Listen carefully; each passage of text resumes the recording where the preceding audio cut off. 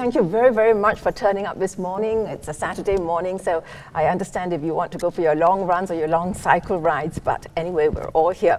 And it's our first mid-year forum since COVID hit, so I'm a bit frightened seeing all these people here. Anyway, so the title is Unmasking Opportunities, and thank you, TD Ameritrade, for sponsoring it. So unfortunately, it's against a background of rising interest rates, inflation, war, so all the bad news, although the Dow went up, but Vishnu's going to take us through all that bad news. Okay, so interest rates, and I mentioned this in our last meeting, interest rates affect every aspect of our lives, and mainly unconsciously, down to our cover this week, down to the chicken rice stall. Right? Yeah, all right, thank you. So this morning, Vishnu, who is Head of Economics and Strategy at Mizuho Bank, in his presentation, A Matter of Interest, will unpack some of the risks that the current board of the Federal Reserve has in store for us, a lot of risk, and most of it is bad news. Okay? But I think he may come up with a silver lining or two. Our second speaker is Leonard Eng, Trade Desk Manager, TD Ameritrade Singapore, and his presentation is titled, What does the post-pandemic US economy look like? So over there, we could find out if there are investment opportunities in the US market, hopefully, so there are, always. And our last speaker is Paul Ho, Senior Director, Asia Pac Equities, UOB Asset Management. His presentation is on the future of Asian tech stocks. So Paul will compress everything there is to know about the different types of Asian tech stocks in half an hour so that we can make better investment decisions. Yeah? All right. So we will end the morning with a panel discussion. If you have any questions, please send them via the pigeonhole. Right. And Vishnu, take it away.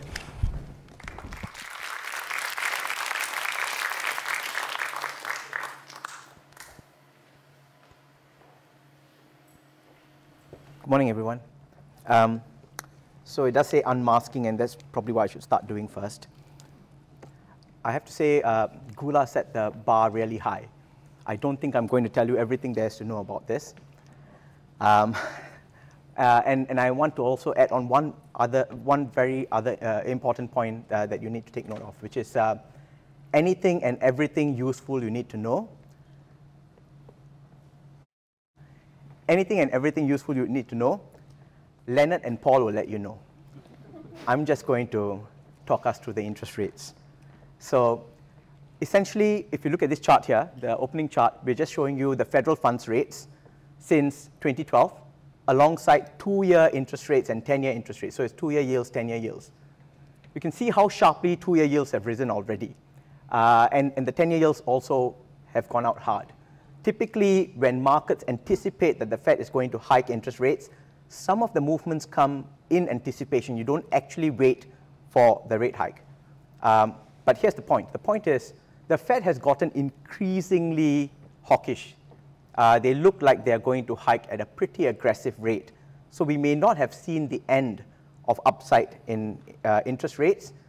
So, okay. So essentially, this is a very, very quick talk. We've got 20 minutes to cover a lot of ground. And so for that reason, I thought I'd confine what we wanted to discuss. 5 things I want to bring us through. The first thing I want to bring us through is the motivation behind why interest rates are going higher. A lot of that has got to do with inflation, but we'll find out some of the more technical details around that, or the more interesting nuances and points. The second thing about this is, let's get to the gist of it, which is, how high will interest rates go and how fast can interest rates rise? What that needs to feed into is the overall tightening that the Fed is doing, which includes draining US dollars from the markets, quantitative tightening, or as they call it, balance sheet runoff. So this is going to do 2 things at the same time. Bring up interest rates as a separate move, and then draining dollars. So you've got less supply of dollars and higher rates. That's going to compound the effect. So that's worth looking at. The fourth point we want to make is that this movie, in different versions that we have watched before, usually doesn't end well. Typically, when the Fed goes on an aggressive rate hike, it tends to lead to a recession. So we want to openly question that, which is, why would they risk a recession? What's their thinking behind it? And then lastly, we're going to say, look, let's look at what the risks are that we are facing from a more academic standpoint. So the chart you see on your left here is basically inflation in many parts of the world by regions, and this blue line here is the US. So you can see that from a very, very stable inflation pattern of around 2%, in fact for a while below, it's escalated dramatically. So it hit 8.5, it came off down to 8.3, but that's really no consolation. So you've got US inflation running super hot, and there's something exceptional about this, which is in many, many decades we've not seen this. We've not seen a situation where US inflation is higher than Asia's inflation. This is almost like we swapped inflation souls. So it is a very queer thing. There are many other points about that, but I digress. I did say I'll keep this tight. So what does that really mean? So here's the thing. It's not just that inflation has escalated rapidly. It is more profound. It's also more pervasive. It's across the board. So it's not just confined to certain cost shocks. It seems to be spilling over. So you get it going into rentals and things like that, which is what's worrying the Fed. And they also see signs of it going into wages. They've got a tight labor market, and so they're afraid of a wage price spiral. So it's more pervasive. And for that reason, they think it could also turn out to be more persistent. So the 3 Ps of inflation that worries them: profound, pervasive, and persistent.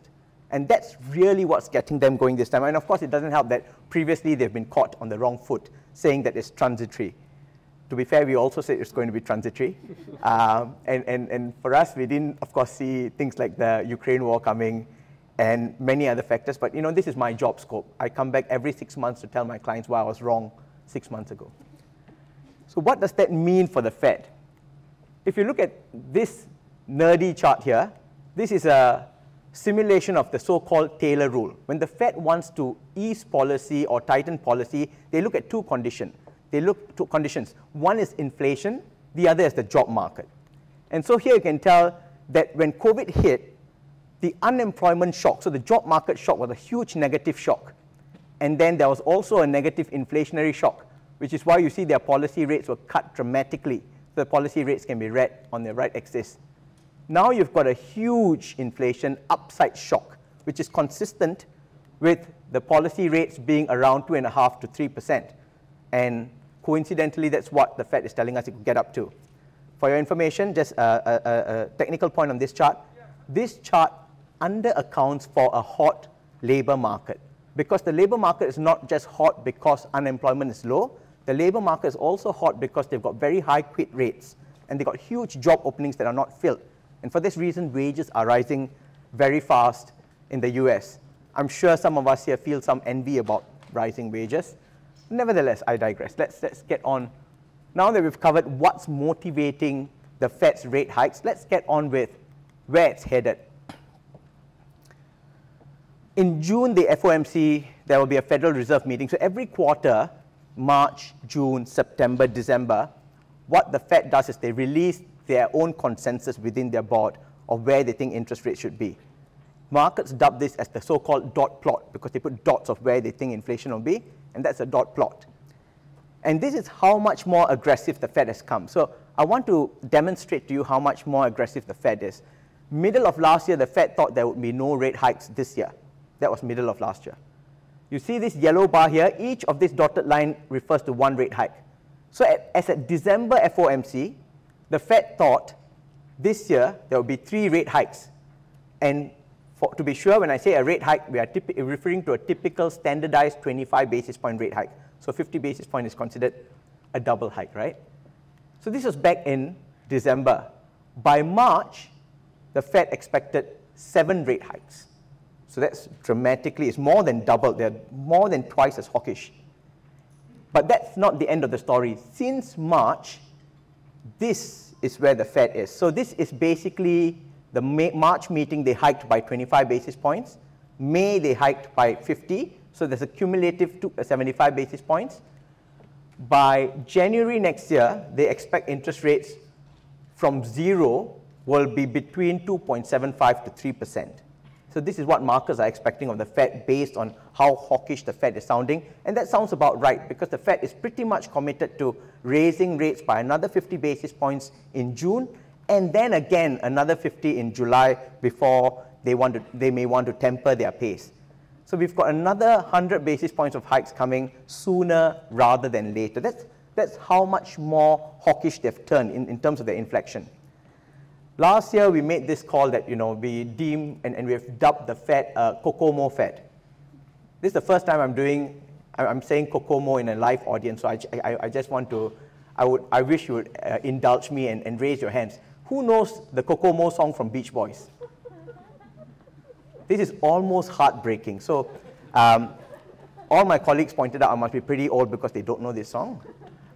So basically, that line there, you want to get there fast, but there's a caveat, so you can take it slow, so that you don't have to over-tighten later if you move early and fast. This is their thinking behind wanting to do 50 basis point move now.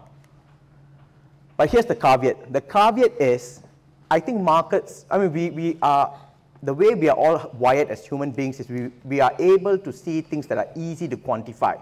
Interest rates are pretty easy to quantify. You hike by 25 basis points, you go another 50, you know exactly where that is. But I just want to show you how much more hawkish the Fed is. And when you say something is more than something else, you need a basis for comparison. So I'm comparing this to the last Fed tightening cycle. Bear with me here. This is a wonderful chart because this axis here can either be read as basis points for interest rates or billions of dollars per month in reduction or infusion of dollar liquidity. So the rate line you see here is the rate hikes. So the last time this happened, the tightening cycle for the Fed usually starts with taper. They start paring down how much bonds they are buying, and then they start the tightening cycle. So the last time this happened, the 2014 tightening cycle, it took the Fed almost 2 years from taper before they started with the first rate hike, just 25 basis points. And then they waited another full year for markets to adjust to get to another 25, and they went on a cycle. This time, they started taper in November. By March, you had your first rate hike, and then you're getting a whole volley of hikes. And that's to say, if you want to get to about where we peaked out the last time, 225 basis points, they took 60 months to do it the last time. They took 5 years. This time, we don't even need a year to get there. So in our local lingo, aga-aga, 5 times as hawkish when it comes to rate hikes. But there's this other point that I'm a little bit more worried about. That is QT, quantitative tightening, or the drainage of dollar from the markets. Because the last time they started this, they waited almost 4 years before they started draining dollars from the market. So they gave it a lot of pause for markets to get adjusted. And when they started at just 10 billion a month. They started draining, and they slowly stepped it up. They hit a peak rate of 50 billion per month drainage, but that didn't last very long because we went into the trade war, and then they started easing again.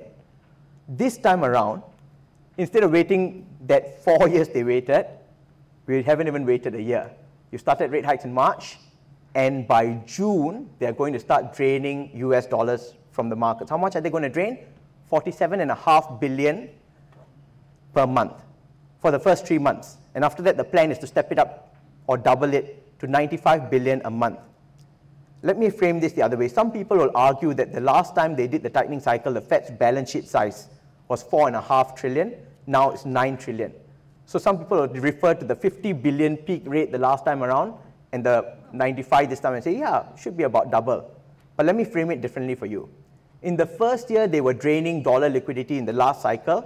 Their average monthly rate was 19.2 billion. Now they're hitting 95 billion. So again, aga-aga, 5 times as hawkish. So 5 is a nice number to remember in terms of how much more hawkish they are. So you're going to get a mix, very quickly, a mix of both rising rates and diminishing dollar supply. And that usually isn't good news. So what I'm going to just quickly show you here is the Fed's balance sheet size. This was pre-GFC, 2008, about 800 billion. That's how big the Fed's balance sheet was. And you know all this money printing we're talking about? That started the expansion of the balance sheet, and the Fed got up to 4.5 trillion before they did their last cycle of quantitative tightening. And then COVID hit, and the balance sheet size just went berserk, 9 trillion. This will explain to you why markets are so overvalued, why everything's so rich and everything's so expensive from your Rolexes to your houses to everything, you name it. But here's the point as well. This red line here shows us the Fed and the ECB put together the change in their balance sheet size, and I've correlated it to the MSCI Global Index. That's the rub. When you drain dollar liquidity, the only thing that's related more or correlated more tightly to market valuations or market assets than interest rates is probably liquidity itself. I'm fast running out of time, so I'll just show you this chart first. This is the Fed's rates starting from 1990.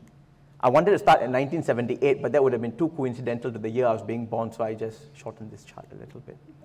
These gray bars here are all recessions. This was the Asian financial crisis, which is not a US recession, so I put it on a shorter bar. You can see every time there's a rate hike, I actually put how much cumulative rate hikes there were. That has typically led to a recession. This time, this is where we are up to now. This is where we are projected to go, possibly higher. So that brings with it the risks of a recession. Now, why would the Fed risk this? There are two reasons. One is there's some confidence they can manage a soft landing, so to speak, soft landing. So they're hoping that they can hike it fast enough and then later temper it, maybe even reduce if they need to. So there is this whole thing about Kokomo. Get there fast, take it slow, hopefully nothing bad happens, fingers crossed. The other is the path of least harm.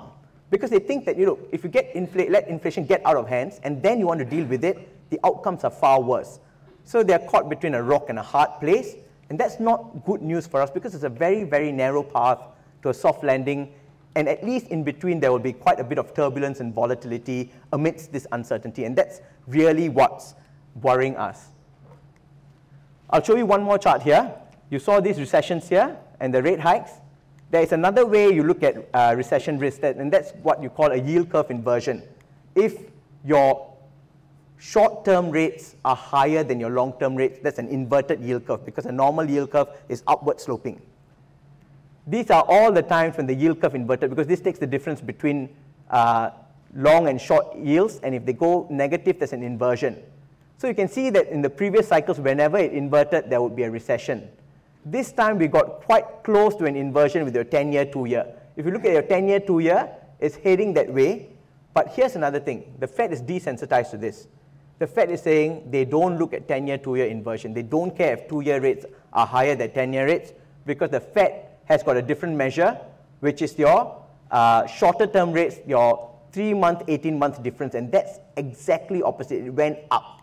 So that's to say the Fed is not going to respond on time to an inversion this time around. So this, of course, accentuates the risk. I'll come to my last point, which is what are some of the difficulties and the trouble that comes with higher interest rates. You basically got a flow impact. So basically what happens is higher interest rates, debt servicing gets higher. That means that the cash flows get tighter, whether it's for households or for corporates. So that's your flow effect. There's also a funding squeeze because the Fed is actually reducing physical dollar supply. And then there'll be an asymmetric distribution. Some banks will hold more than others. So whether it's in the interbank market or for companies trying to get funding, sometimes getting dollar funding can become difficult, there will be a funding squeeze. And you typically also get a stronger dollar that erodes purchasing power insofar that your imported goods are in US dollars. So this impact is the flows impact. Your day-to-day cash flows become tighter, whether it's corporates or household. There's also a stock impact. The rate hike determines your risk-free rate. The higher your risk-free rate, the higher your discount rate, your valuations come down. That is the stock impact. For quantitative tightening, because it's reducing the purchases, or rather, it's getting rid of selling off bonds at the longer end, it increases term premium. And it also increases credit premium because they're also selling off mortgage-backed securities, so on and so forth. I'll just quickly touch on the term premium. Insofar that long-end US Treasury yields give you a better return, I'm not going to argue that they're actually risk-free, but insofar that they're perceived as being risk-free, markets can then just go long in US Treasuries and not be in risky assets in emerging markets or in the higher yield space. So that means when you get this combination happening, the risk of capital outflows from emerging markets, including Asia, is higher. And that's what usually starts off the macro stability risks. What are the mitigations? Anyone with positive cash flow, better and more manageable debt cover, whether it's in terms of the absolute debt or how it's structured so that they can cover the payments. If you've got dollar revenue streams, of course, that helps. And if you've got inflation hedge or pricing power, again, that also helps. So these are the mitigations, but it's not going to offer complete buffer. I'm coming to the end already. I just have to touch on 2 points here. First point is, this blue line you see here is US inflation expectations, and the green line you see here is 10-year US Treasury yields. Usually there's a good correlation, which is boring. I'm not interested in that. I'm interested when there isn't a good correlation. And this time around, I'm interested when 10-year yields go higher than inflation expectations. You see this portion here? 10-year yields went much higher than inflation expectations. That corresponds to about October 2017. And coincidentally, October 2017, if you look here, is when quantitative tightening started, for the record. So this is something that we need to be wary of. Quantitative tightening is going to start June, step up in September. Then there's every possibility that your 10-year yields can shoot up much more than inflation expectations. So there is a possibility that your long-term yields can get up to 3.2 to 3.6%. That would not be an outlandish suggestion. This chart here just shows you Fed rate hikes versus the dollar, how strong the dollar is. 2 points to note. Usually the dollar gets stronger well before the peak rates. So one can argue the dollar should be at about its strongest now. But here's the caveat. If you look at the last time around, so you can argue that the dollar this time has already priced in all the rate hikes, so it should be okay. Dollar shouldn't get any stronger, right? That's in an ideal world. If you track the cumulative tightening, so earlier you saw this chart, now I put together the rate hikes and the quantitative tightening. If you look at the last cycle, when the Fed started quantitative tightening, the dollar got stronger again. So that's to say, going into Q3, Q4, there is every possibility, not only will foreign exchange markets be volatile, the dollar can have bouts of very, very strong episodes, which again isn't very good when you've got capital outflow risks and when you're dealing with the current situation, which is very close to being stagflationary. So with that, I apologize for the rushed lecture, rushed seminar, but happy to take any questions later. Thank you very much. Thank you very much, Vishnu. Right, so our next speaker is Mr. Leonard Eng, and he's going to talk about something that's quite closely related to what Vishnu is talking about. So let's see if there's anything different. Leonard, please.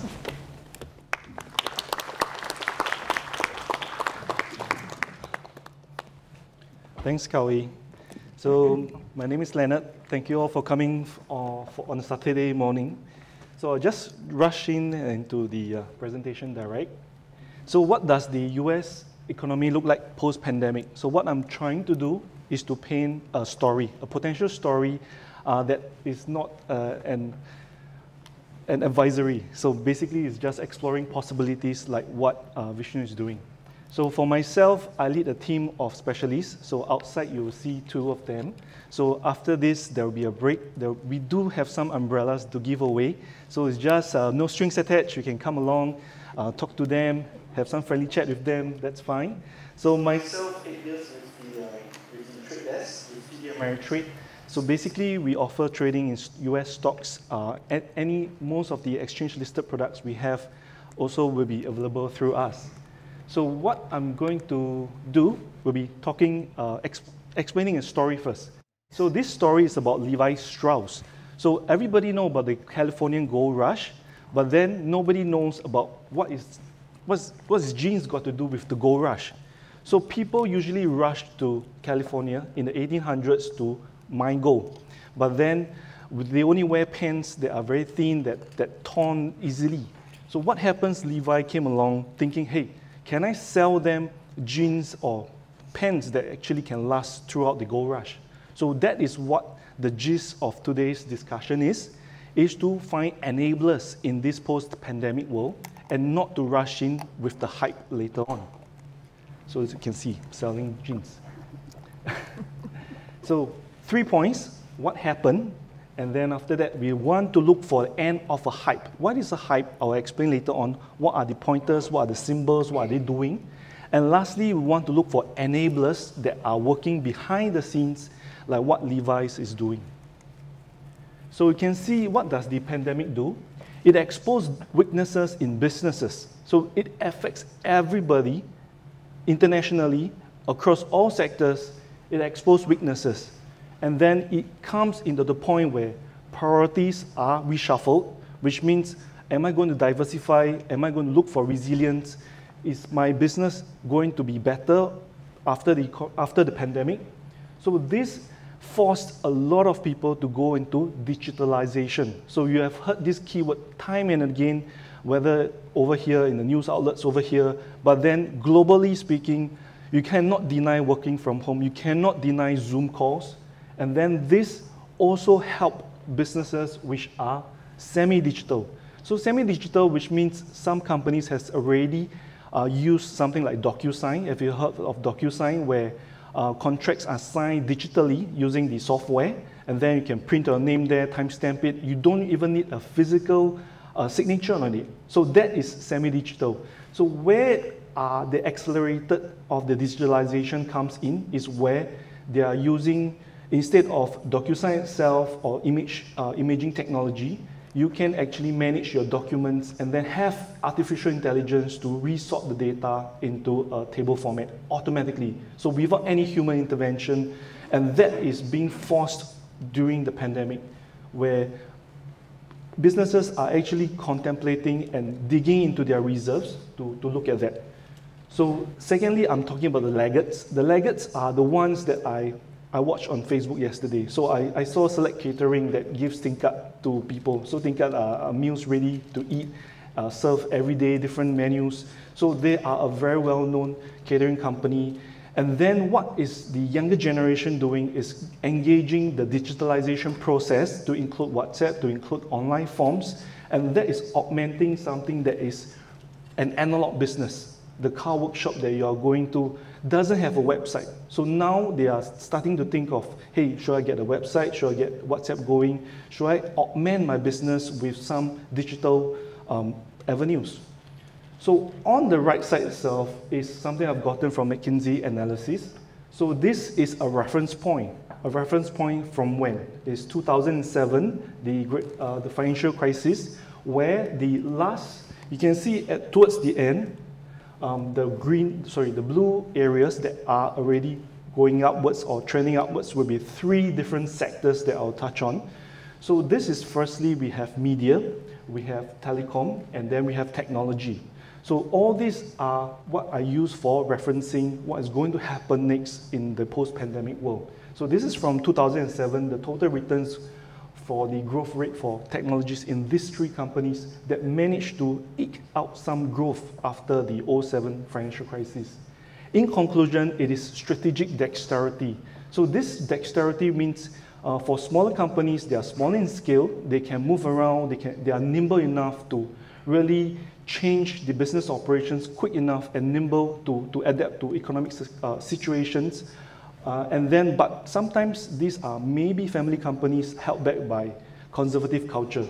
So the larger ones are maybe larger in scale, slower to move, but then with digitalization forced upon them by the pandemic, no choice. Everybody has to go ahead and just do some retooling or calibration during this time. So this is the hype that I'm talking about. So I've put up some symbols over there for you to take note, and as well as booking.com. So this is gotten from the Thinkorswim trading platform, and then I've located and drawn the line that's pre-pandemic. So in the US itself, it's unlike Singapore. Mask off are pretty much early on than just Singapore itself. You can see on March itself, the CDC can say people can gather around, vaccinated people can gather around indoors without masks. So that is in March 21. So we can see that after that, there's a boom. There's a boom of the stock prices, and then there are many bookings, there'll be domestic travels going on. And then after that, the CDC further opened the whole economy up by saying that you can travel domestically. So in some way, the hype is gone. So under the model of diffusion innovation theory, I mean, you can look up the diffusion of innovation theory. So that 3/4 of the adoptees or adopters have already moved in, and the prices have already assimilated into the stock market. So what is the remaining will be the laggards that have yet to come in, and then that's where you can see the sideways movement in prices. So this will, what we are experiencing now, people queuing up in the ICA, getting their passport done or re-extended. So that is the travel sector. So what I mean is that this hype in the US is already in the passing or on the way towards the graveyard.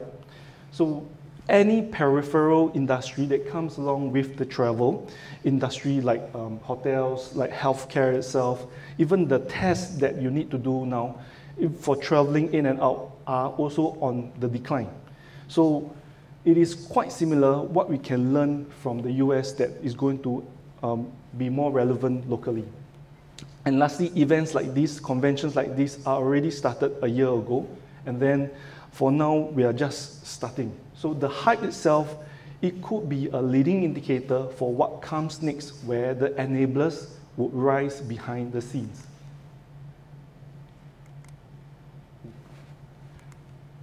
Okay, so media itself, media is something that has been consumed tremendously during the pandemic, be it working from home, be it even studying from home, home-based learning.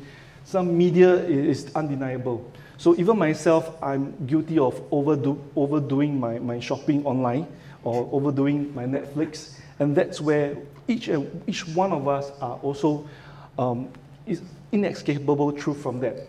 So social media itself is going to stay. In fact, for millennials like myself, we are maturing. And then the social media itself is going to be a new norm of media for us. And then what's next will be something called the app-based or OTT type of content that is being pushed out. So you have noticed keywords like Disney+, HBO Max. So even MediaCorp itself has a MeWatch. So MeWatch itself, they are pushing content through the app itself. So to look out for media companies that actually evolve into the next frontier is where, are they pushing out an app of their own? Are they pushing content through the app itself and driving additional distribution channels through the app? So through the app itself, even for a smart TV, you can install it onto your Samsung TV, LG TV, and bypass YouTube, bypass the traditional mainstream avenues, and then consume the content from there. So from this, and I have 3 counters over there, which you will see later on. So these are Comcast, AT&T, and Verizon. So AT&T and Verizon, traditionally, they are like Singtel and StarHub. So they are stepping into spaces that are including content creation. So there are lines blurred, and just do take note that many of these brands itself have sub-brands, and if you want to see growth in the sub-brands itself, look for the signs that are they evolving into the next frontier of distribution. Next, I have technological resilience. So it's a very, very big word.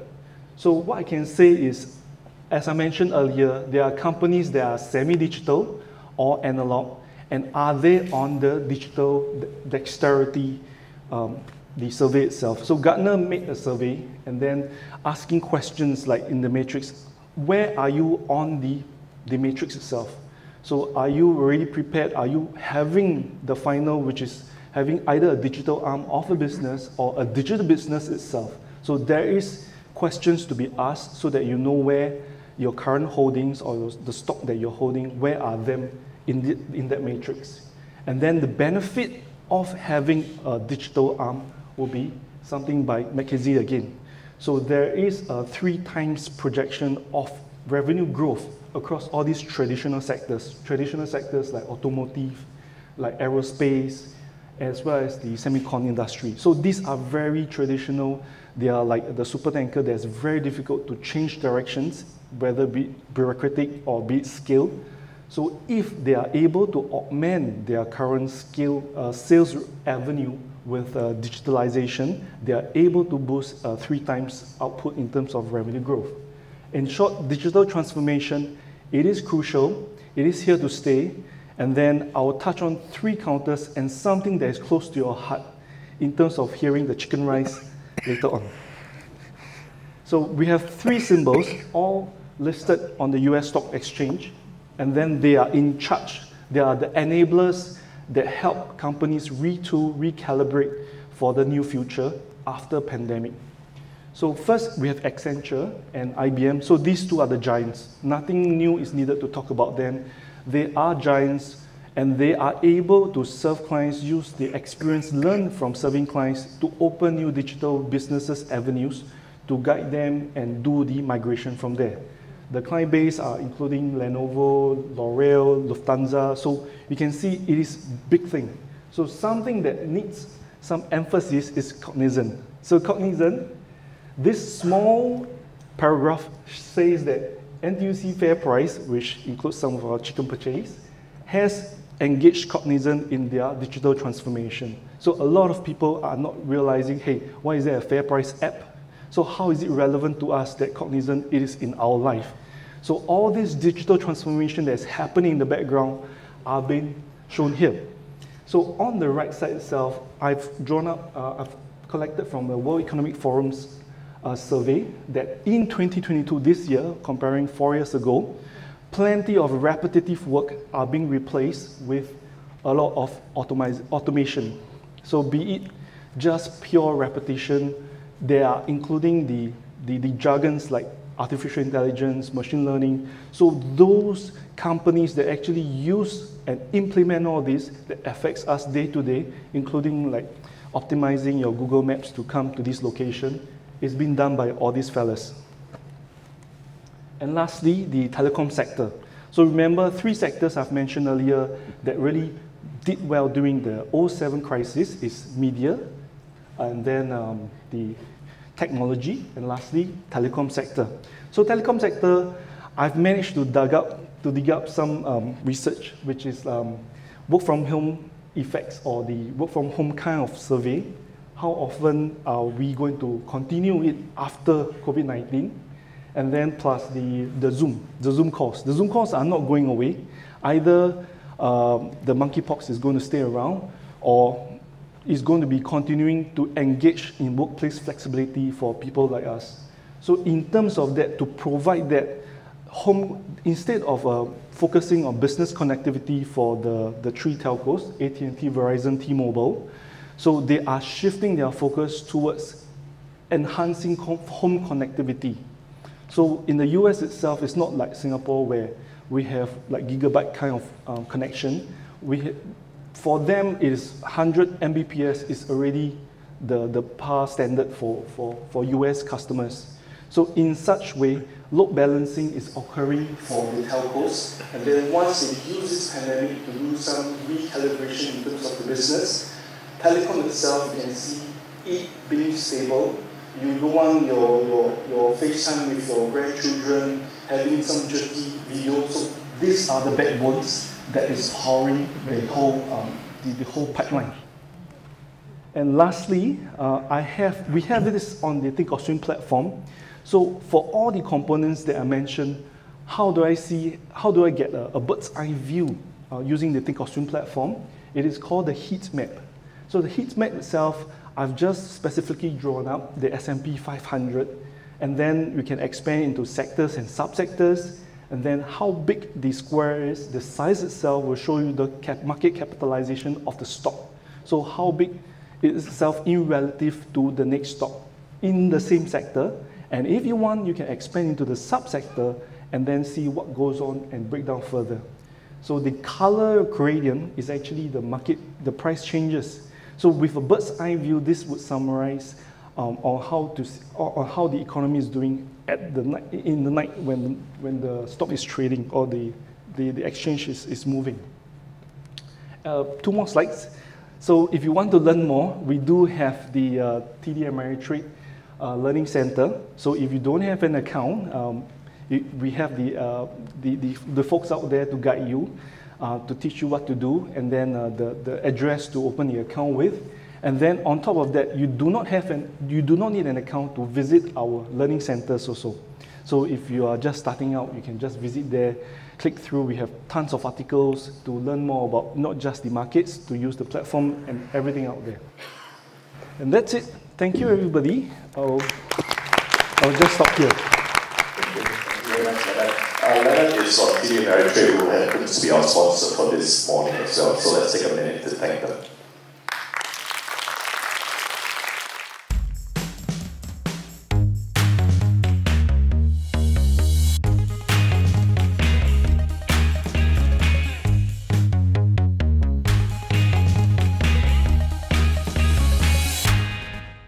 So our next speaker is Mr. Paul. So without further ado, let's put our hands together to welcome Mr. Paul for the European Convention.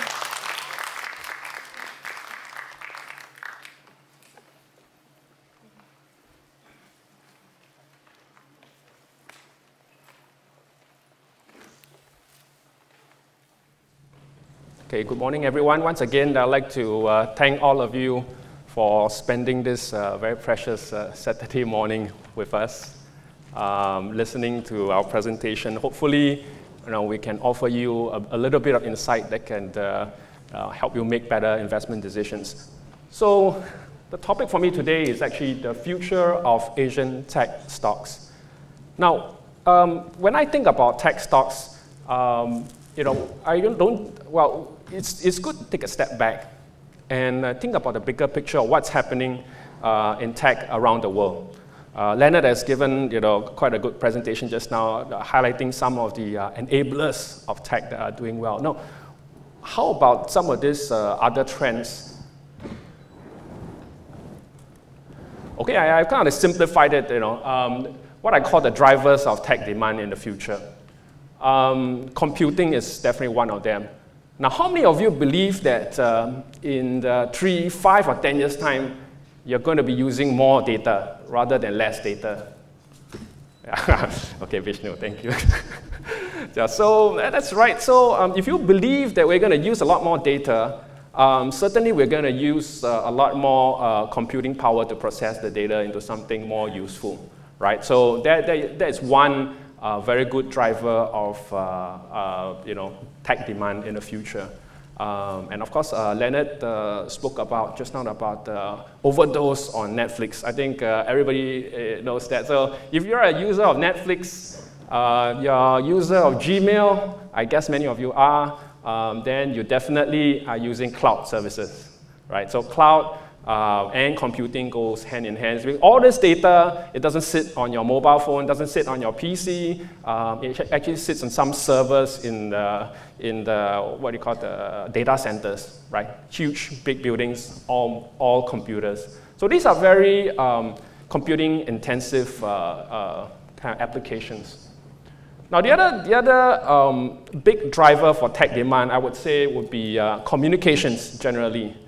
Again, I ask myself this question. Now, how many of you here believe that in 3 to 5 years' time, even 10 years' time, you will be more mobile with your data? I mean, you will consume more of the data on your phone than on your desktop PC. I mean, if you even own a desktop PC. All right, so if you believe that you're going to be more mobile, you're going to be walking around and consuming your data, then there you go. That's the driver for more communication service. And again, when we talk about communications, recently we talked about 5G, right? So everyone wants faster data, not slower data, right?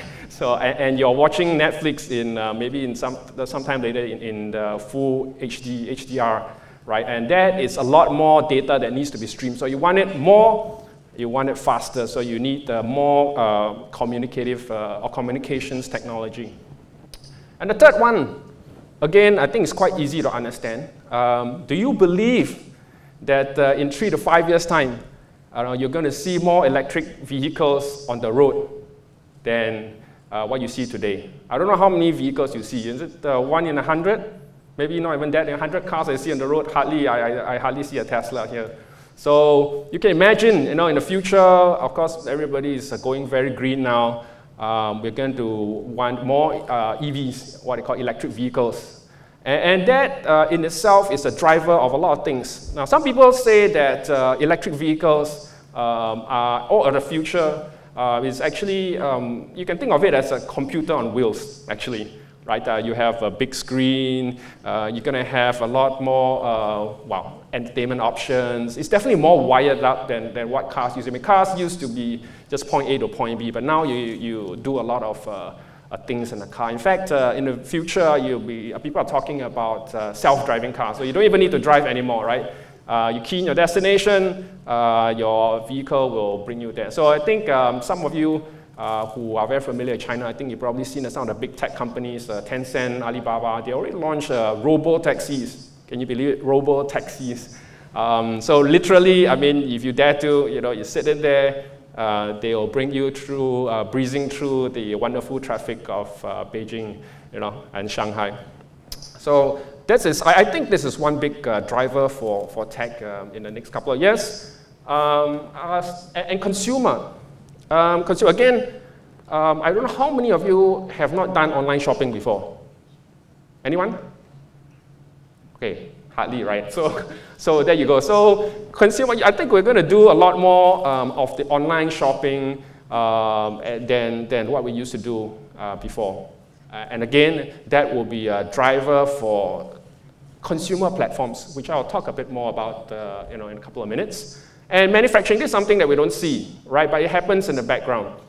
But trust me, a lot of factories are going more automated, right? They have robotic arms. In fact, they have AI. I mean, Leonard mentioned Cognizant, right? NTUC. They're not in the manufacturing business, but they are consuming a lot more data, right? So what is the theme uniting all of this? Actually, we're going to need a lot more computing power, right? And it boils down to, I think, two very promising areas for Asia Tech.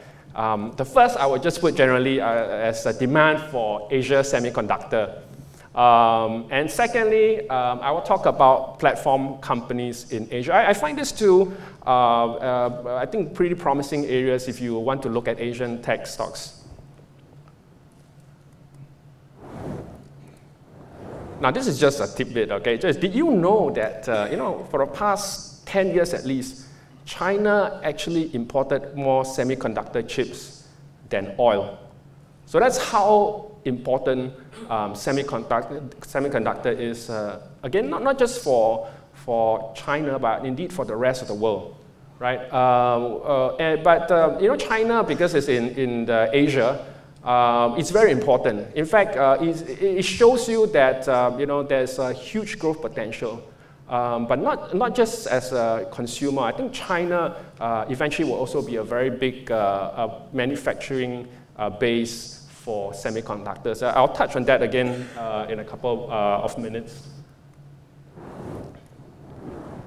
Now, this is kind of like a semiconductor investing 101. Right? If you really simplify, I mean, semiconductor can be quite daunting to analyze, right? And a lot of jargons, a lot of technology, but today, since you're here, let me give you a simple way to understand this, right? So semiconductor industry, broadly, there are three categories. One is the design, right? These are people who design the chips. So after they design the chips, somebody has to manufacture them. And normally these are very different companies because manufacturing of semiconductor chip is a very specialized business. And in fact, I can tell you how specialized it is. So then there is the third category, which is the testing. So after you make the chip, somebody has to test it. Again, it's a very specialized industry. And there are companies that just do one of each category. Now today, I'm not going to talk about the third category. I think there are huge opportunities in what they call the fabless, which is the design of chips and manufacturing in Asia. So this chart shows you how Asia actually dominates semiconductor manufacturing. I think many of you would have heard of this company called TSMC, Taiwan Semiconductor Manufacturing Company. It's caused a lot of controversy recently, I think especially the last couple of years. All of a sudden, the US and the rest of the world realizes that, oh no, there's this company in a small island called Taiwan that actually manufactures most of our semiconductors. Again, I think most of you use smartphones, right? So you have your Apple iPhone. You have, if you are not using Apple, maybe you're using Samsung, or maybe you're using Xiaomi. But what's common about all this? Most of the chips especially the more advanced phones, they're all made by TSMC. There's no second company that can make it. So it's a very strange situation right now. And we only arrived at that situation in the last maybe 5-10 years, where literally nobody knows how to manufacture this small semiconductor chips that runs your computers and your iPhones.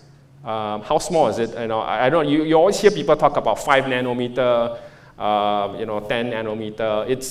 It's literally you can put tens, if not hundreds, of these chips on the breadth of a hair. So you take a hair, you can have a whole line of chips down there. That's how small these chips are, right? So, and not surprisingly, Taiwan produces 52% of the world's chips, and that's mostly high-end. China, 17%. South Korea, 12%.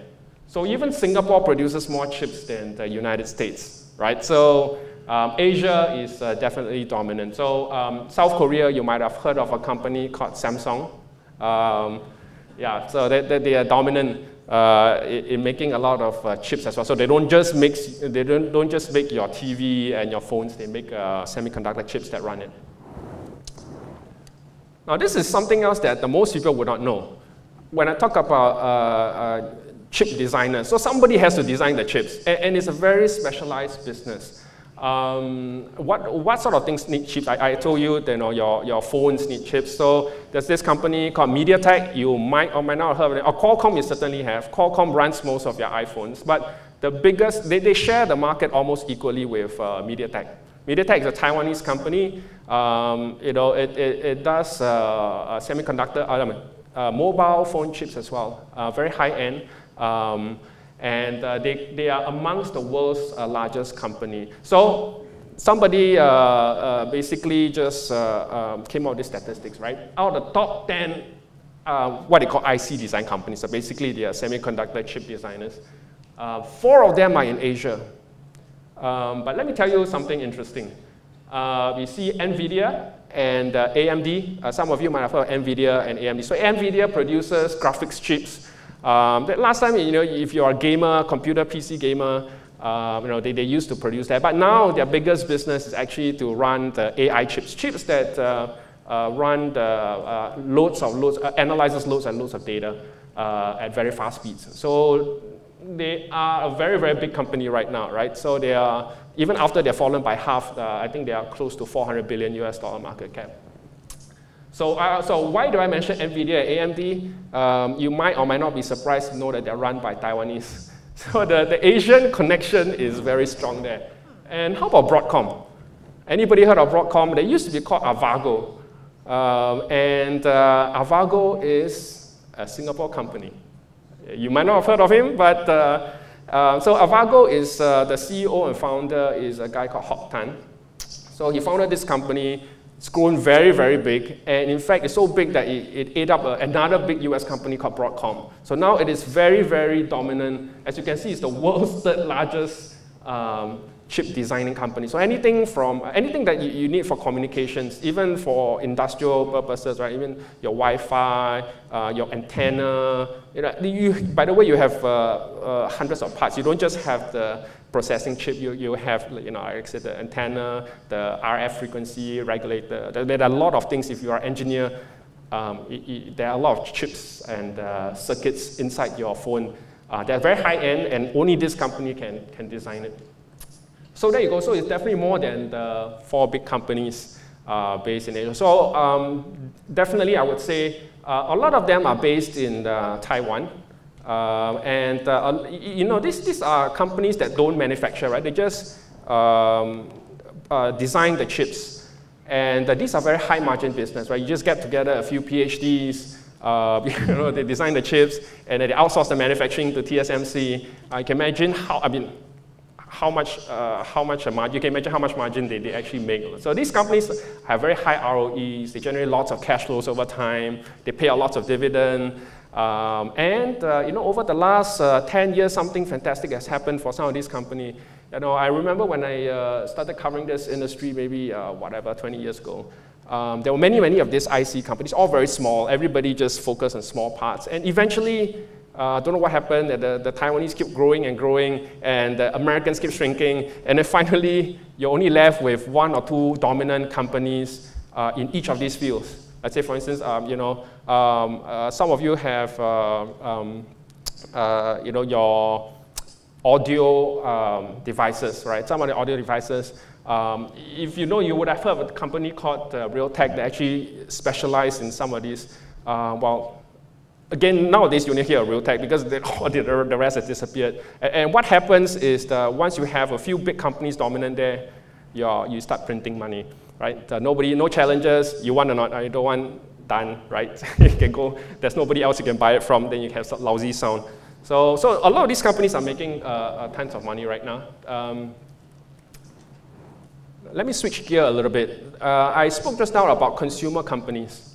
How many of you don't know any of these companies at all? Taobao, JD, Grab. Never heard of them before? I doubt so, right? So that's the future of how consumer companies will evolve in the future. And why do I like, or why do we like platform companies? First of all, what's a platform company, right? Platform company is kind of like a place where people kind of gather. And there's this concept called the network effect that I'd like to share with you. Now, what makes these platform companies very valuable? And why are people paying tens, if not hundreds of billions in value for companies that are hardly even profitable, right? Because they realize something, that these companies have very strong network effect. Let me illustrate this network effect. How many of you use WhatsApp? Okay, or Line, okay. Okay, how many of you use Viber? Like, what? Yeah, I mean, maybe some of you use Viber, I don't know. So you get a point. So if you are the only guy using Viber, I bet you're not communicating a lot with your friends, right? So I don't think many of your friends are on Viber. So that's the whole point, right? But hey, if you're on WhatsApp, your friends are on WhatsApp, everybody communicates. You want to get the services, you want to contact somebody, your plumber or whatever, you WhatsApp them. Nobody uses Viber anymore. So, and the more people there are in the network, the more valuable this network is. There's actually a mathematical equation, believe it or not. I mean, the mathematicians have an equation for everything. So they tell you exactly how much this is worth. So, and they say that the number of people that you have on a network, the more you add to them, the more exponentially the value of the network grows. Okay, that's as much as I'm going to tell you about the mathematics behind it. While in layman's term, it's basically that once you have a head start and everybody's on the platform, you gain advantage. Right, you gain advantage, and it's very hard for somebody else to come. Just like Grab. It's very hard for once you come in. It's very hard for somebody else to do another Grab. And eventually, you would think that when they have the marketing power, they start squeezing all of you again, right? So that's a very sad thing. If you notice nowadays, if you notice that Grab rides are getting more and more expensive, or you find that the Shopee is giving out less and less promotion. You know what's going on. And at some point, hey, you got no choice, right? I mean, you either use them or I don't know. Can you even flag a cab now these days? Hardly, right? So this is the economics of platform economies. And every country has their own big thing that is irreplaceable, right? The Taobao. I can't imagine somebody coming out with another Taobao. I mean, how many hundreds of billions you're gonna spend on that?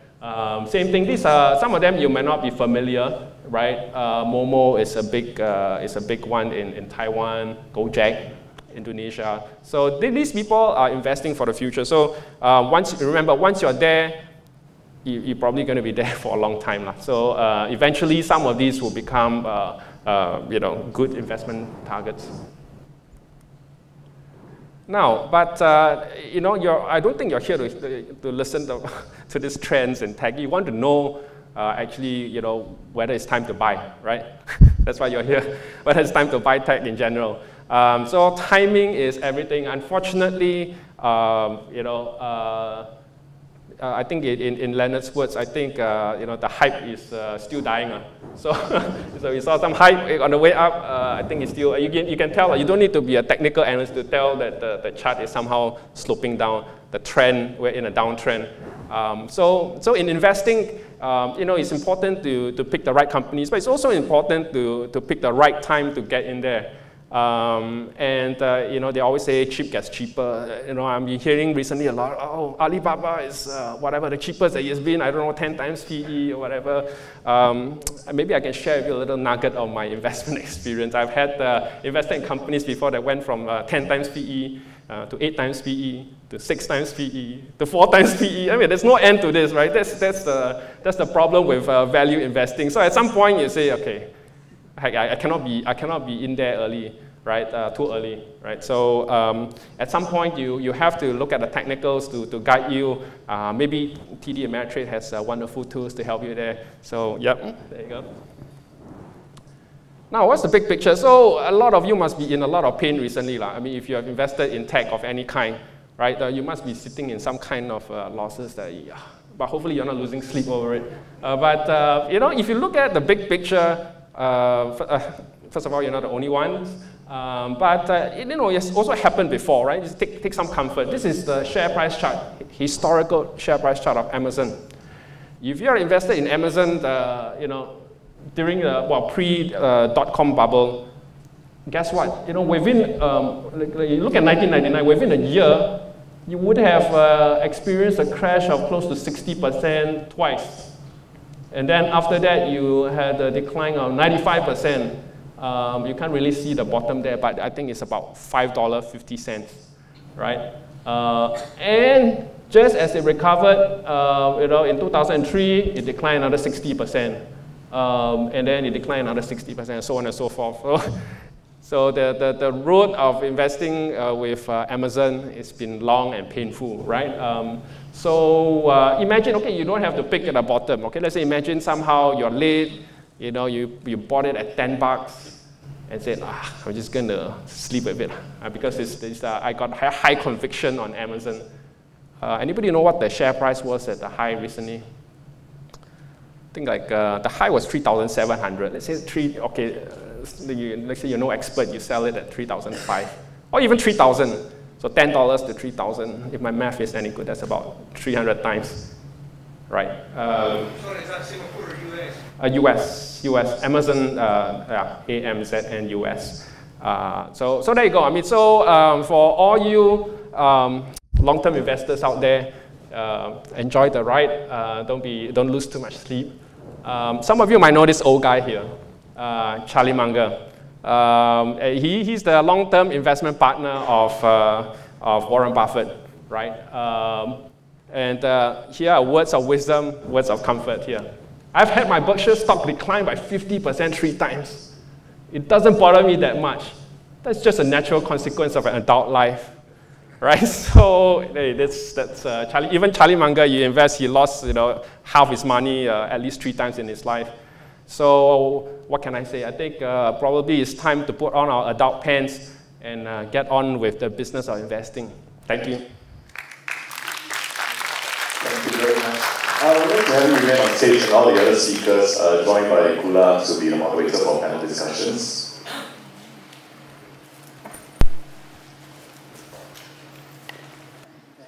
So I'll take the questions in terms of the votes, who gets the votes, the ones with the most votes come first. But I'm very, very curious about the recession. So this is not in the questions, but I'm going to ask it anyway. What's the probability of a recession? And I'm asking the gentleman on my left. I guess I must try to put a number to this, particularly since I said it's a very narrow path to achieve a soft landing. I also want to attach some caveats around it. So the first thing is, on the current course of the Fed, that's to say if they get between 3 to 3.5% by the middle of next year, there is a 1 in 3 chance we hit a recession. And that's me watering it down a bit, because the definition of a recession can range, right, depending on what you define a recession to be. So you get 1 in 3 chance. The biggest caveat here is whether or not the Fed changes its path along the way. because we can't take today's expectations to be a given and static. And over the last 10, 15 years, one of the biggest change in the Fed is that they no longer just look at inflation by itself, they also look at how markets are doing. So if markets start tumbling really fast and they get cold feet and they pull back, a very perverse outcome would be you get financial turbulence, but you avert a recession. So there could be many permutations to this, but as we stand, the simple numeric answer, which is a very bad answer, is 1 in 3 chance. Okay, so that's rather unfortunate. All right, then I'm going to start with a question with the second most votes, and that is which is a bigger worry, a US recession or a China self-induced slowdown? What's the bigger danger for Singapore? And there was a follow-up question further down, which is not there, and that is, do we decouple? Do we ever decouple from China, from the US? Can China decouple from the US? Sorry, you'll all get your day in the sun. So I think the China risk is real. I mean, I don't think that China is going to be able to engage in enough stimulus to work its way out within this year. Even if they numerically hit a certain growth target, they cannot inspire underlying growth to become self-sustaining, just because there's so much pain in tech and property that you haven't reinstilled confidence yet, and infrastructure alone will not cut it, not this time. Which is the bigger risk for us in Singapore? My best guess is US Federal Reserve tightening, because the interest rates pervade many things, whereas a lot that's going on in China today is somewhat more self-contained, insofar that China, their first order priority is to re-establish their supply side. That's to say, they want to get their industries back up and running, they want to get manufacturing up and running, which would, with some lag, alleviate some of the supply crunch we see. So in a way, China is going to work its way such that the downside pressures to growth from China is going to get alleviated, but it will probably be more than offset by the US. And the question of decoupling, I don't think Singapore has got the option to decouple either from China or from the US. That's a romantic and nice notion to have, that we can insulate ourselves, but we are really like a little speedboat in a very choppy sea. It's very difficult to avoid the tides and the waves. So just learn to swim, everybody. All right. So I'm gonna go according to the popular questions. So this one, well, I also want to know this. I think all of us, do you think the stock market will go up or down? I'm going to start with Paul. Do you think the stock market, do you think the US stock market will still go up, particularly now after the correction and despite the upcoming hikes in the next few months? I'll start from that side. Yeah. So Paul, Leonard. This is a very philosophical, existential question, because the stock market always goes up after it comes down. So the stock market can only go up, down, or sideways. So yeah. So if you go down, it has to go up sometime. I think the question would be when it's going to go up. I think that's what everybody is interested to find out. But that's not part of the question. Follow up on, well, it's like his 1/3 chance, there's a 1/3 chance of going up, down, or sideways. No, when would it go up? You want a date? Yeah, as close to a date. I mean, you don't have to have the exact hour or the exact moment of the low or the high. Yeah, no, actually, I mean, jokes aside, I think everybody knows it's nigh well impossible to figure out when the bottom is. I think the best answer we can tell you is probably not now, right? This is probably not. But yeah, you feel, like I said, you might be feeling a lot of pain. But if Vishnu is right, and the interest rate is going to continue to go up, and the US is going to go into 1/3 chance of going into recession, yeah, I think you should expect a bit more pain before the relief. Yeah, that's a short answer to that. But the date, I'm not so sure. Maybe sometime this year, later this year, there might be a chance. Maybe Leonard has an idea of what day will bottom and start going up. I would say, to tap on to Vishnu, is depending on the size. Because we cannot, it's like landing, it's like the moon landing. There is no definite date that we can pinpoint to, but we can look at signs or leading indicators to point a direction or probability towards. So if the current situation continues with the inflation going on, rampant inflation, we are wanting to look for sectors or certain stocks or signs that are pointing towards that direction that we want to engage in. Okay, thanks. Okay, I'm not going to ask Vishnu. This is a question. Can you have a look at it and answer it?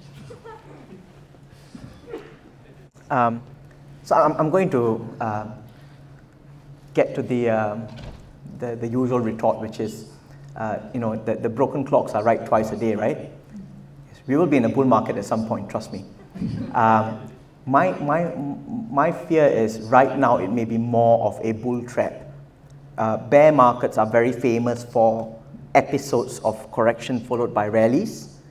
So the point here is it's not going to be a one-way ride. The markets are not going to make it easy for us, not in the next few months. And don't take my word for it. I'm really not a market person, but I'm just putting it out there from a very fundamental point of view that if the Fed is going to drain dollar liquidity and they're going to step it up by September, at least in Q3, I expect more volatility to persist, which means things get a bit murkier and harder to predict. That's as much as I know, and I totally agree with Leonard that the fundamental structure of it is markets do go up over a period of time. You just have to adjust for when inflation is going to rob you of some of those gains and when the volatility is going to get in the way of that. Yeah. Okay. So I'll move on from there. There's a question here on someone who's interested. Well, that was anonymous who asked that question. We are in a new bull market. It's almost a statement. Okay. So there's a question here on the Japanese yen. Could you take that?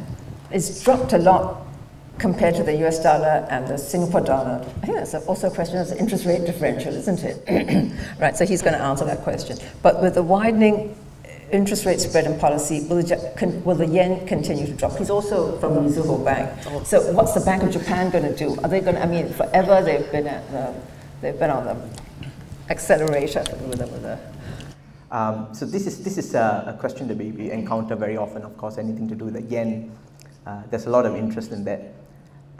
So the way I look at it is, with the yen where it is the most important decision you have to make is whether Japan will allow tourists in a big scale way. So your year-end holidays, you know where to go.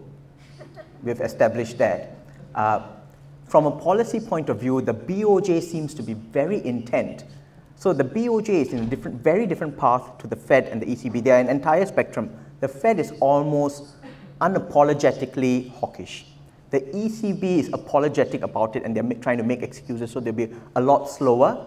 And so the euro is not going to surge either until we get past maybe Q3. BOJ is adamantly dovish. They're saying that, look, whatever inflation they're saying, look, this is a cost shock and it should pass. And they remain very committed to policy. But that's a broad brush statement, so I'm going to say this first.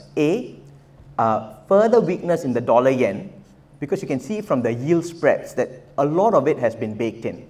So unless you see 10-year USD yields stay surging another leg up to say 3.2 to 3.6%, you could possibly see another round of steep yen sell-off, especially if it's accompanied by high oil prices, because that's the other thing that sent the yen down, which is that their trade account became very negative suddenly because of their reliance on energy imports. So that's one caveat.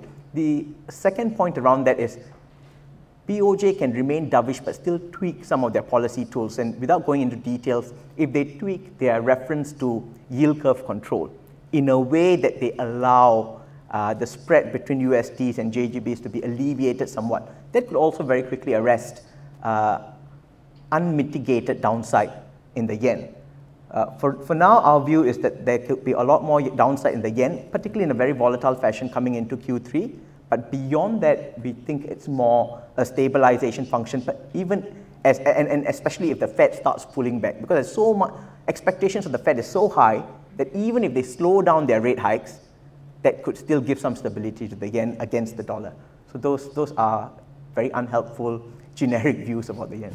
Because you're going to have more generic views now. So there's this question, and I think we looked at it earlier. The week's Fed's minutes has shown dovish sentiments. Well, it was not quite dovish, but you've got to explain that. And so what are the odds of an interest rate rise in the second half of the year? Or is that not, or not? Yeah, but I think I'll put all my money on the interest rate hike. So whoever posted this question, it tells me you've been watching the Fed quite carefully. So you're absolutely right. Earlier this week, we had the minutes of the last meeting, so the minutes from the May meeting. It wasn't outright dovish, but what it revealed was that as hawkish as they are, and as much as they expect rates to rise very rapidly, they have nuanced that to say they are quite committed to 50 basis point hikes in June and July. And beyond that, if the data allows them, there is room for them to temper it. They didn't say it in those exact words, but that's what you can read between the lines. So my point here is nothing is guaranteed. If anything, for now, they may err on the side of containing inflation and re-establishing credibility. So they may start slowing down their pace of rate hikes. It is very unlikely they're completely going to stop hiking rates in July unless you get a huge market sell-off that causes them cold feet, in which case our biggest worry won't be the Fed, it's about catching falling knives, or as someone else put it, falling chainsaws, which are much more dangerous. So those would be what we would look at. I'll give him a rest and I'll go to Paul next. Yeah.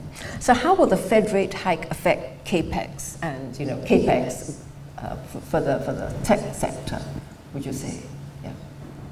Actually, I don't think we need to be that concerned about the CAPEX per se. I mentioned just now that some of these companies that we can look at, the chip design companies, not so concerned about CAPEX. They just design. So I think, but the point, I think that the link between interest rates and tech companies is this, right? And also growth stocks in general, is that the higher interest rates normally means lower valuations for growth companies. I think that much is certain. So again, if Vishnu is right and rates are going higher from here, then you should expect a lot of pressure. Again, the mathematics behind it is because interest rates are used as a discount rate, right? So if your discount rate goes up, the value goes down. And it's very sensitive, right? It just has to go up a little bit and the value drops a lot. Okay, again, that's as much mathematics as I'm going to put into this. Yeah. Do you have anything to add on that, Leonard? I think I agree with Vishnu also. We have to look for to rein in inflation first before anything can be established further, before look into the fundamentals on where to time your investment decisions. So it is all dependent on where the rates are going in the second half of this year.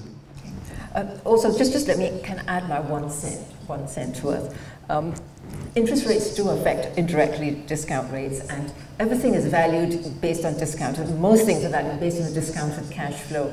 So as interest rates rise, the valuations are likely to fall. It's a matter of the formula. So valuations are likely to fall. So that's my 1 cent worth. So the next question is, so will higher interest rates affect equities? So that is my 1 cent worth. But Paul, do you want to add to that? Because the question will it affect the valuation of equities? And yes, because all of us take our valuations of interest rates. That's but right. So maybe you're more qualified. Maybe just just a little point. Like I said, I think there are equities and then there are higher growth equities, because while growth companies means you're expecting most of your cash flows to come in the future. Right, the large cash flows are going to come in the future, and those are the ones that get discounted very, very heavily.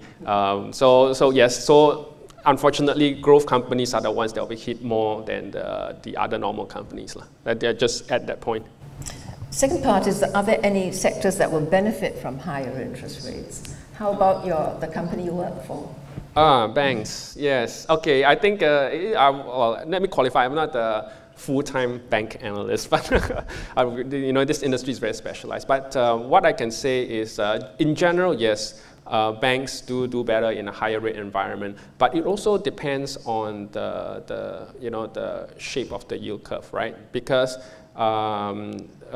banks tend to borrow far in the future, and then they lend out normally, shorter term. So if you have a situation where inverted yield curve is actually bad it's actually bad for banks' margins. This is a general principle. But yes, and then therefore it should be no surprise if you guys are watching the markets that actually the financials have done much better than, as a sector, it's done much better than most of the other sectors. So yes, it's good for banks in general. And also, I think we should watch also for the banks' liquidity coverage ratios, especially for US dollars, because that's where the banks with the most US dollars are likely to weather this better, because I think we discussed earlier that when with QT, there'll be less US dollars. So what will that do to our interest rates, our local interest rates, the QT part? For Singapore, we are global price takers of interest rates. So typically the easy way to think about it is if US rates are rising, then our borrowing costs are going to go up by quite a bit. In this case, we may witness or experience even sharper rises as QT sets in for two reasons. One is quantitative tightening simultaneously raises the term premium and credit premium, so you have a higher add-on to the baseline interest rate. The other reason, of course, is the actual dollar funding, because it squeezes the dollar funding. Banks that are squeezed on the funding side of things will probably need to charge whatever cost they receive. So these are some of the general points, but of course, it really varies for Sing lending, it really varies on the Sing dollar funding position of each of the local banks. And the good news is the local banks are well funded in Sing dollars. So I'm not trying to tell you that, I'm not trying to talk down my bank by saying that we can't lend. But this is a known factor, which is the good news is that the good Sing dollar funding means some of the worst impacts are blunted, but none of us can escape rising rates. That's just a rule. Yes, Sing dollars, and all our banks are also funded less with wholesale funding, but more with cheap deposits. Well, that's very important, because if you look at Australian banks, they're funded, they're largely wholesale funding, and the other banks, all the banks, the banks in India, they all have problems with the funding part, but our banks are very, very well funded with our cheap deposits. So we should all band together and get more higher rates. Okay. Next question is about oil. I don't know whether, I know that TD Ameritrade tracks some of this because you track futures and so on. So with oil staying at $100, how will this affect the economy and equities, do you think? I think for oil itself, it affects everyone. If you pump petrol, you will see the gas prices jump, not just Singapore, even some of us crossing the border to Malaysia. So it affects everything, including the inflationary costs that we see in day-to-day grocery shopping. Because everything needs transportation. Transportation relies on oil. Most of our transportation are not electric vehicles. So it gets passed on to consumers like you and me.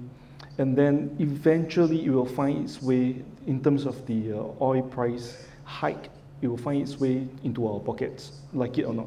So unless there is something, a measure that is put out, if not, we will all have to sustain this oil-affected inflationary costs that's been passed on to us. So unless maybe OPEC opens the tap further, supply drops or something, if not, we have to brace for impact, at least be mindful of it. Maybe I can just add a little bit to that as well. So, oil price rises, it depends on whether your country is exporting oil, right? If your country is exporting oil, woohoo, you make a lot of money, right? Or if you are an oil company. So it's good for some people, it's bad for others. So I think in general, maybe I generalize this also to commodity price, since a lot of people are very concerned about other commodities other than oil, right? So I think in the world there are two kinds of countries. One is the commodity importing type countries, and then there are the commodity exporting countries. So you can see, I think in the last 10 years, the commodity prices have been hitting historical lows. So those companies, they were suffering silently. So you never heard of this. So they're in a whole lot of pain. But recently, they're probably having it a little bit better. If you read Ray Dalio's book, it's quite interesting. So he talks about 10-year cycles, right? 10 years. Last 10 years are very bad for commodity companies. And countries, yes. And then the next 10 years, probably that's their time, right? The things happen in a cycle. So the balance of power in the world, I think, would shift from commodity importing countries to commodity exporting countries. So you take a look, I mean, who are the commodity exporting countries, right? Well, Russia. That's Malaysia, yes. Asia. Malaysia, that's right. So Malaysia, Indonesia, Brazil, right? Now we've got to beg them for chickens, so, you know, I can imagine. These are the guys who have been suffering the last 10 years. Finally, is their day in the sun. Then who are the guys who are importing? Poor Singapore, right? So I think we are in a pretty precarious situation. But you know, on a serious note, I think if you look at China, China is, what do you think? Exporting or importing countries? Ask him. Well, it's got a bit of both, doesn't it? Yeah. But it's an exporting, it's a net exporter because it's got, it's got surpluses with everybody, doesn't it? I think in general, actually, you look at China, historically, it's actually been a net importer, right? That's why it's go around trying to secure supply of oil, of commodities, and then recently you probably heard the US complain that, hey, you know, China has been hogging 68% of the world's grains. Right now, currently, they've been hoarding grains for the last couple of years, right? So,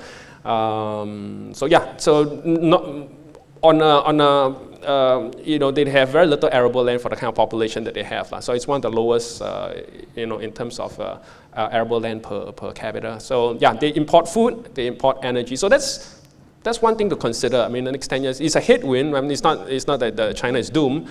But what China does well is it takes some of these commodities, rejigs it, you know, it comes out you know, gadgets and sell it to you at a higher price. So that's their saving grace. That's called value add. Yes. Yeah, but is that why China's so interested in Taiwan? Or is that a no-no here? I'm going to take that question away. Well, I'm not supposed to talk about politics, but...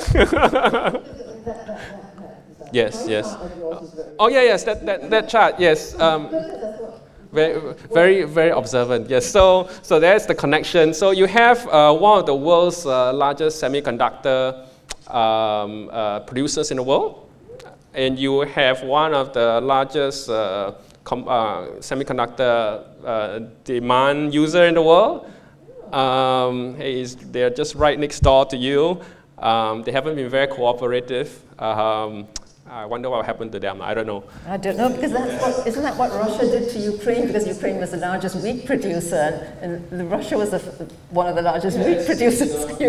One of the tragedies in history is you're a very weak country next to a very strong, militarily strong country. And in this case, also, you know, they have a lot of people. I leave it up to your imagination. Yeah. Oh, okay. So, all right. So let's look at this interesting question over here, because I'm very curious about this crypto ecosystem, because I don't know much about it, but I do realize that when interest rates started to rise, these cryptos started to come off. Why do you think so? Because this guy's the interest rate guy. Then I'll go through all of them. Have to go through TD Ameritrade because it allows you to buy and sell cryptos, doesn't it, in the future? Not really. So actually, we are not able to comment anything on crypto. Oh, okay, all right. So interest rates. Do interest rates have an impact on cryptos? That's what I should ask. I think almost certainly, because if you think about it, no matter how you look at it, because there's a lack of intrinsic value or a lack of transaction value around it, then it tends to thrive under two conditions. One is there's no opportunity cost of holding. That's to say, interest rates are really low and it's a good time to go in. And the other proposition is one of the biggest lure factor, I'm putting aside the getting away from government control and all that part, one of the biggest lure factor is when you've got the Fed doing huge quantitative easing and printing fiat currencies, then crypto's proposition is we can control the supply far better without all of this. And so that was the lure of it. And now when the Fed is doing the exact opposite, mopping up US dollars, that proposition starts to crumble. And so you need to revisit specific propositions rather than blanket statements, including what it's backed by. And one last thing to add about this is sometimes when we look at something, things tend to be a double-edged sword.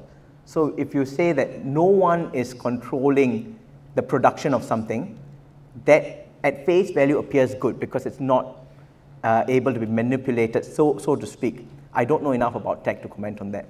So that's my disclaimer. But the other point is the whole issue of money, no matter how you look at it, whether it's coins or notes or whatever, the whole thing depends on it being backed by an identifiable and credible authority, because money at the end of the day is an IOU note. You need to go back, give it to someone, and say, this is what you owe me. And if you can't identify that person, it gets a bit hairy once the speculative component wears out. So, and sorry, I'm just very pessimistic that way, so temper it for your own, appetite. So that's the difference between normal cryptos and CBDCs, because they are backed by credible. Yeah, what's your view on this interest rate and crypto? Okay, I'm not supposed to comment on crypto, but no, but I have some thoughts on it. Okay, because I don't know anything about crypto, so I can't comment on it either. Carry on. So excellent points by Vishnu. So I think you can think of cryptos as tech stocks on steroids, right? So they are growth, companies in a way. Bitcoin is a bit of a special case. It's not really, doesn't really have use case other than for payments and store of value.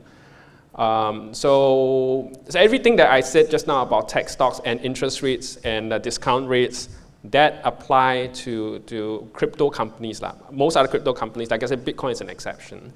And to a much heavier. So whatever that you think about the beta on tech, you just multiply by 10 or 50, on the Bitcoin. Same with volatility and all that sort of stuff. But on the question of Bitcoin as a store of value, that might have some merit.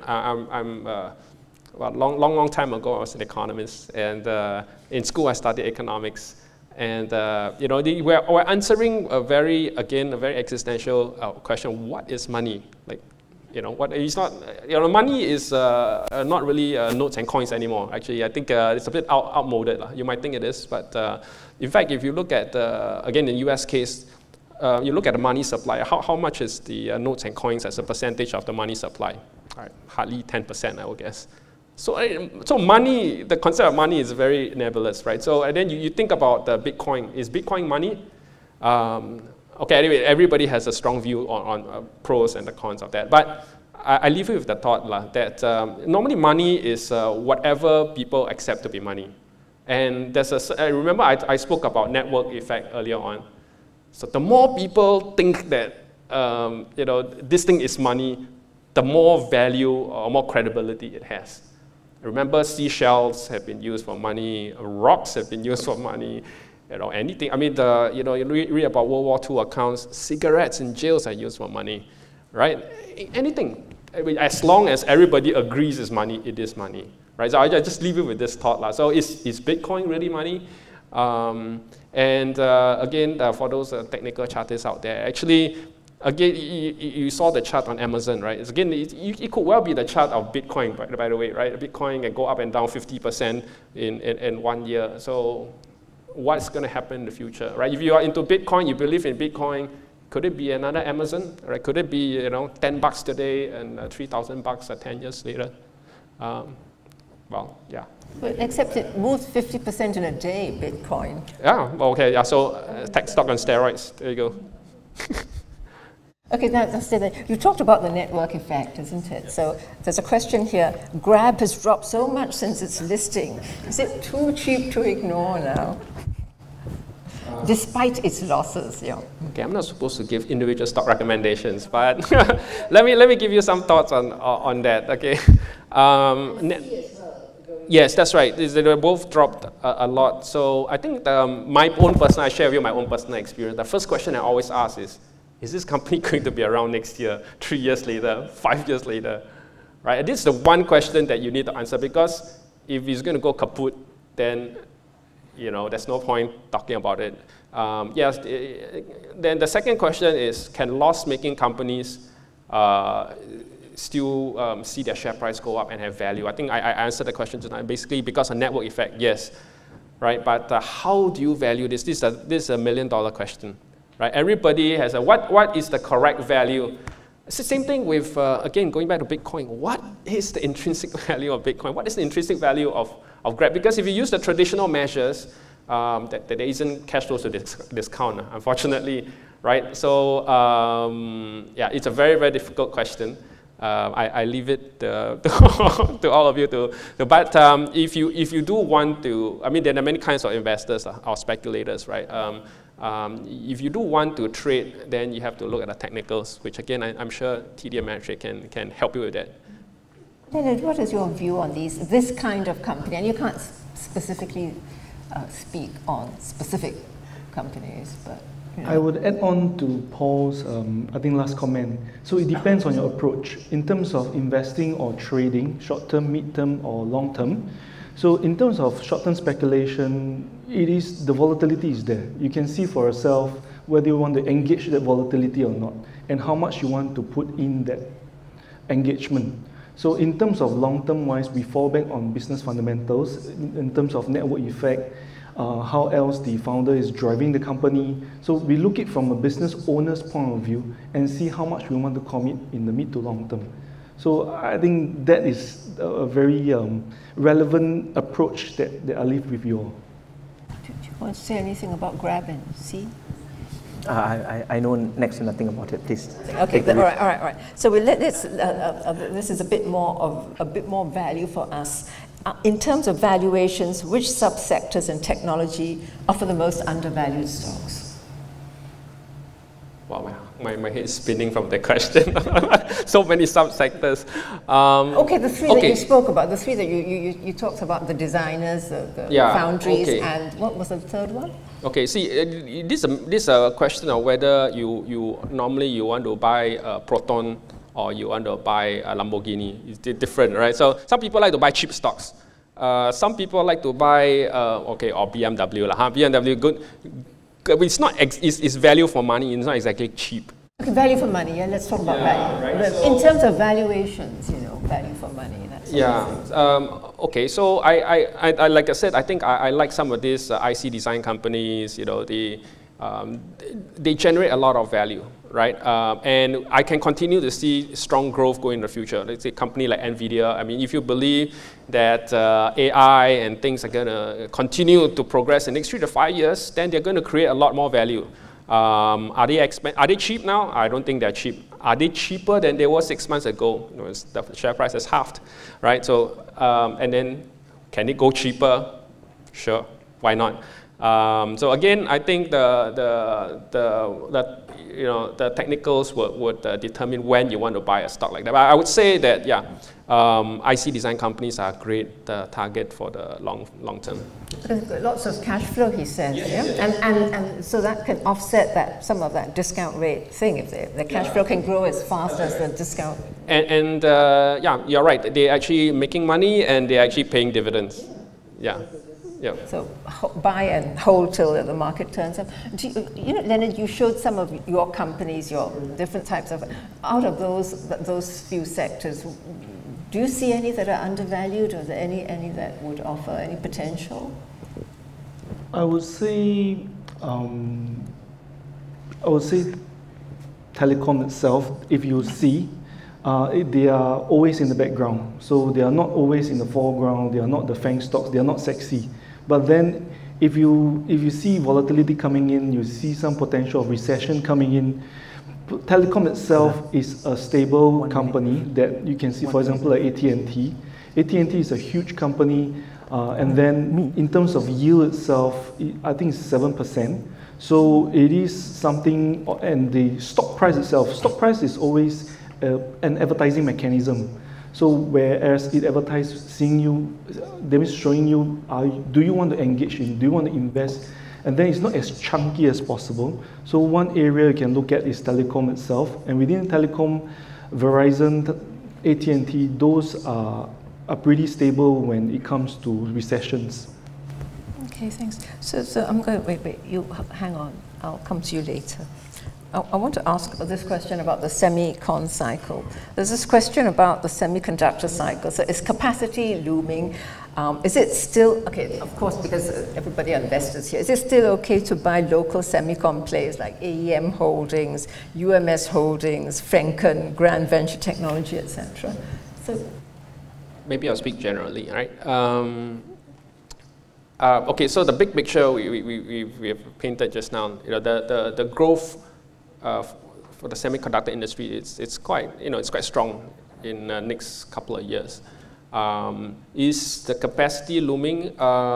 Yes, yeah. Well, just last year we were talking about huge shortages, aren't we? I mean, yeah. So has it come back into balance? I think still not yet. I mean, we're still a little bit of shortage situations, but of course, the different companies are different situations. So I think you just look. You can analyze that whether the services. The particular sector, subsector that they serve is still in shortage. But there are plenty out there, for instance, like at TSMC, that, the demand for their chips are still hot. I mean, they're growing at more than 40%, 45%, I think, year on year. So, yep, a lot of opportunities out there. Okay, so the next question is still with, so this is especially to Paul. Paul Ho. In your opinion, how best to play tech? ETF, SGX, NASDAQ?